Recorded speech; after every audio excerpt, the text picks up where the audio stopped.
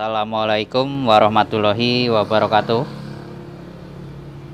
Kali ini servis tip mobil mereknya GVC. Ini dia tipenya GVC, model nomor KD R326S. Kerusakannya nggak bisa ini ya, minta reset. Kita langsung coba saja. Ini untuk arusnya.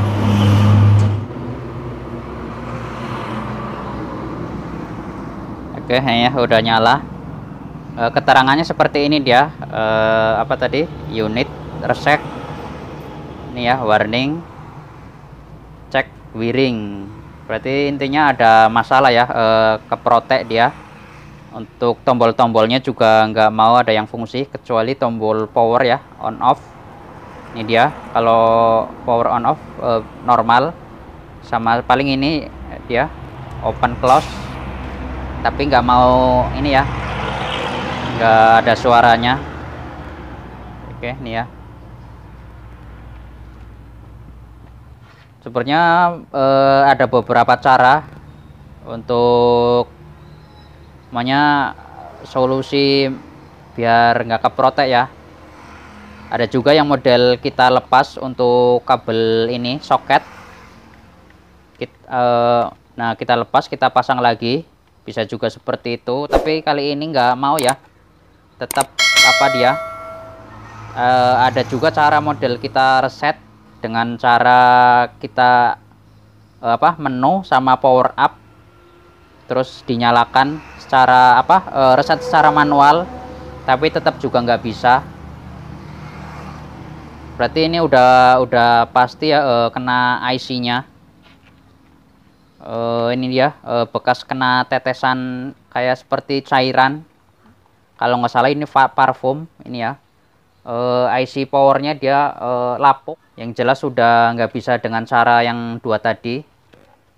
Bisa kita cabut soket, nyalakan lagi, biasanya hidup normal, tapi kali ini nggak mau. Terus dicoba reset manual dengan menu sama ini ya, tombol up secara bersamaan, baru kita cokan arus, tegangan juga tetap nggak bisa.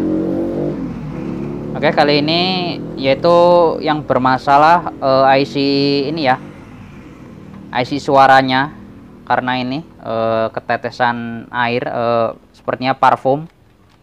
Ini nanti kita coba bongkar saja. Oke, ini ya udah tak bongkar, bisa dilihat ini. Ininya keropos dia, karatan. Terus ini ada jumpernya juga sampai putus. Ini dia, seperti gosong, lapuk ya, karena ketetesan tadi. Oke, nanti kita coba ganti saja untuk IC-nya. Kita lepaskan saja dulu casing ini ya, atasnya. Cukup dicongkel saja.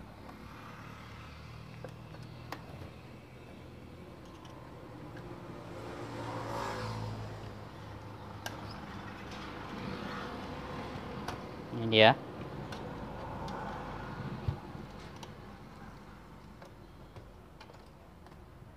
Oke, nanti coba kita lepas dulu IC-nya, baru nanti kita ganti yang baru. Sama nanti tipenya berapa ya, untuk nomor IC-nya. Tapi sebenarnya untuk IC power mobil, ini ya, power suaranya, IC suaranya banyak persamaannya. Nanti kita coba lihat saja aslinya pakai berapa. Untuk GVC ada yang pakai GVC 8031, ada juga, tapi nggak tahu juga ini entah TB. Yang jelas sama lah, untuk persamaan, banyak persamaan. Nanti kita coba cabut saja dulu IC-nya. Ini dia IC-nya udah tak cabut ya, bisa dilihat kakinya. Ini ya, kebakar sininya karena kena cairan itu tadi. Nih. Untuk nomor serinya di sini pakai TB 2931 Haki ya. Ini dia.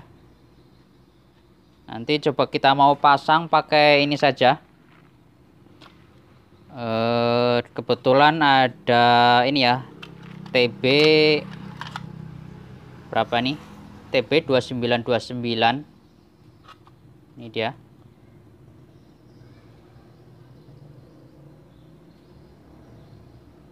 TB 2929 HQ bisa juga. Terus bisa juga pakai ini ya, TDA 7388 bisa juga pakai ini 7388. Banyak persamaannya ya, tapi ada trik khususnya kalau mau dipasang 7388, seperti kayak sebagian juga GVC ada yang pakai ini ya, berapa GVC 8031, ada juga yang pakai itu. Ini dia kalau yang sebagian bawaan dari GVC. Oke, nanti kita coba pakai ini saja, penggantinya. Ini tadi aslinya emang udah kebakar ya, udah pasti IC-nya.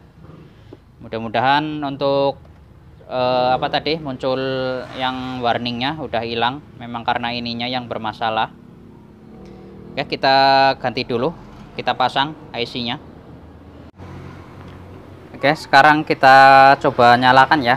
Ini IC-nya udah tak ganti tadi sama penggantinya. Ini tadi IC yang bekasnya udah kebakar ya kakinya. Ini dia, karena kena cairan tadi. Oke, coba kita nyalakan dulu, hasilnya seperti apa ya. Pasang soketnya. Ini ya, hasilnya sama, masih muncul warningnya. Sekarang kita coba reset secara manual ya. Kita lepaskan saja dulu untuk ini soketnya. Lalu kita tekan menu sama ini ya, tombol up, ditekan bersama, lalu kita tahan, baru masukkan tegangannya. Seperti ini dia, menu sama up, kita tekan, kita tahan, terus kita masukkan ininya, soket tegangannya. Kita tunggu ya sampai ini udah muncul. Nanti sampai muncul DC OK-nya, kita tunggu saja dulu, jadi nggak keluar. Nah, ini DC error ini ya, udah keluar DC 1 OK-nya. Kita coba matikan, kita cabut saja ininya ya, kita nyalakan ulang lagi coba.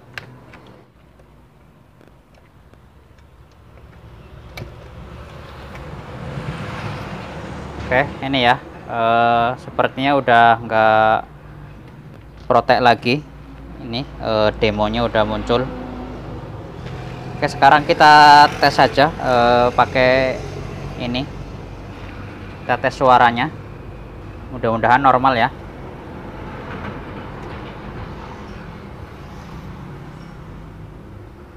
Udah ini ya, udah baca dia reading.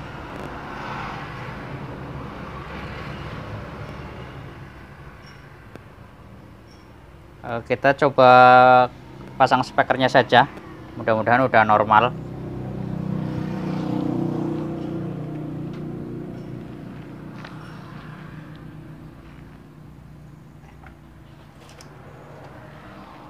Ini dia speakernya. Ini ya, udah baca dia, udah normal. Kita coba pasang speakernya saja. Oke, ini ya, udah ada suaranya dia.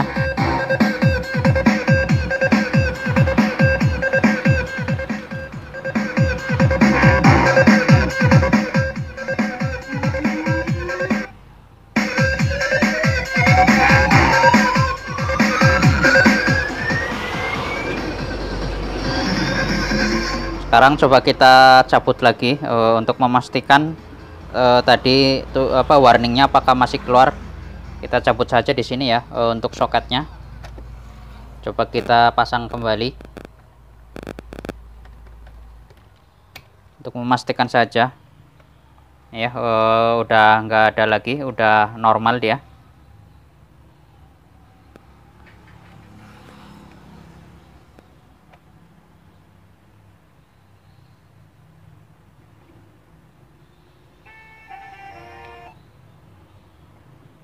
Ini tombol-tombolnya juga udah normal kembali.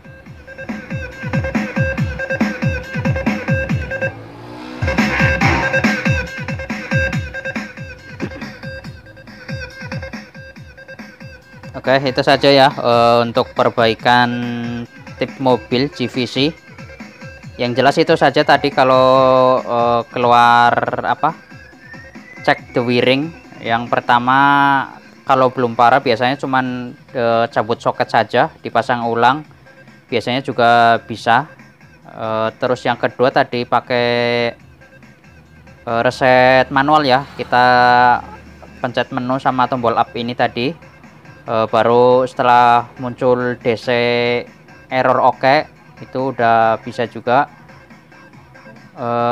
Itu kalau belum IC-nya kena ya, kecuali kalau udah memang IC-nya kena wajib diganti IC-nya baru bisa normal kembali.